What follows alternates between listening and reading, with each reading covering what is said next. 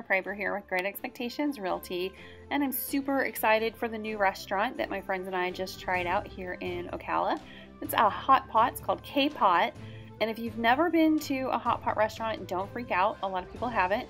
But the first thing to remember is not to rush hot pot. It's this Asian dining experience that's meant to be like savored and enjoyed with friends and family.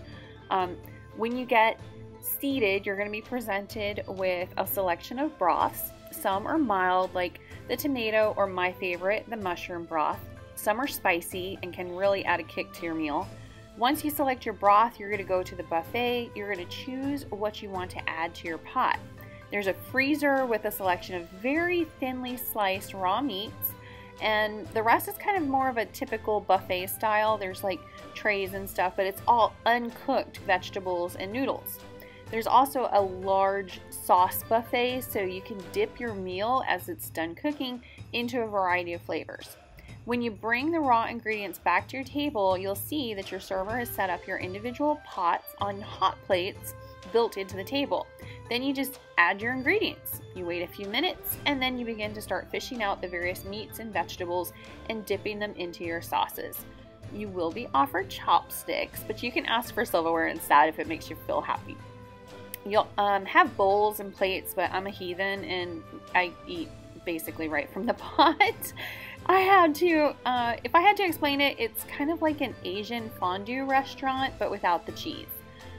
It's really something you kind of have to experience for yourself, and the servers there are ready to help you and answer all your questions and show you how to do it.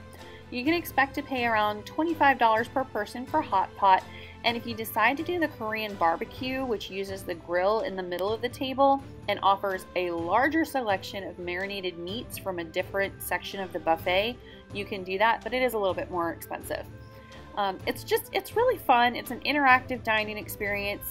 If you know like what it is, go for it. It's great. We now have one in Ocala and it's awesome. Don't forget to let others know what you thought of it as well, and leave a comment here if you've been to a hot pot restaurant and what you think or what your tips are. I think that's about it. It should be a lot of fun. Hope to see you there.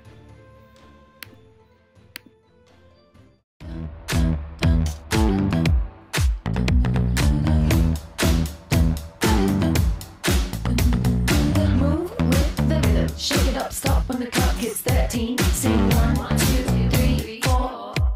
Cause no one can do it like we do it, like we do it, like we do it. Cause no one can do it like we do it, like we do it, like we do it. Cause no one can do it like we do it, like we do it, like we do it. Cause no one can do it like we do it, like we do it.